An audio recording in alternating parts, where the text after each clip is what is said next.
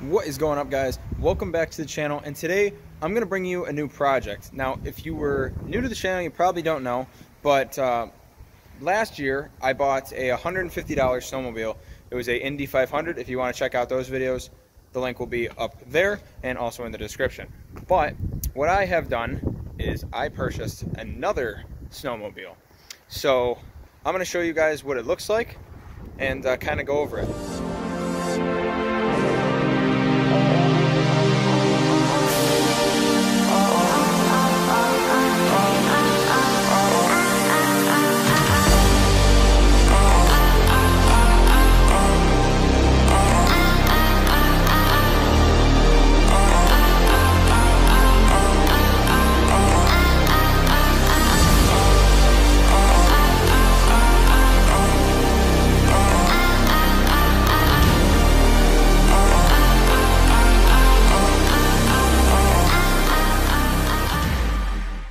Alright guys, so I am picking up this Arctic Cat ZL440, and I bought this for 200 bucks off my boss. It's been sitting here for a while. It was a guy's sled who he rode it all the time. Guy was like 60-something years old, brought it to the Adirondacks all the time and rode it.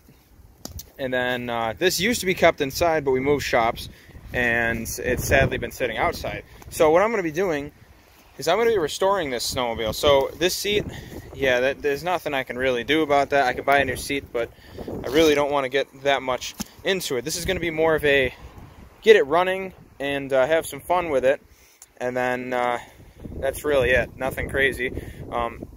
The track is picked. I do need to put a different rear shock on it because it's broken. So it needs a shock in the rear. Then I can get it running. All it needs is really new gas, because as you can see, this is off, and of course it's probably filled. Yeah, it's all rusted. So that gas is really bad. I'm going to get a new one of these. So that's good. Choke's all free. He's got the registration, the keys, everything legit, and it's 200 bucks. So this is like our mini restoration project. Nothing too crazy on it. It's all stock. The motor here, let me open the cowl. Windshield's not cracked. But there's the motor. Good shape, stock exhaust, stock cam. So I'm just gonna have to do some minor stuff to it and get her running again.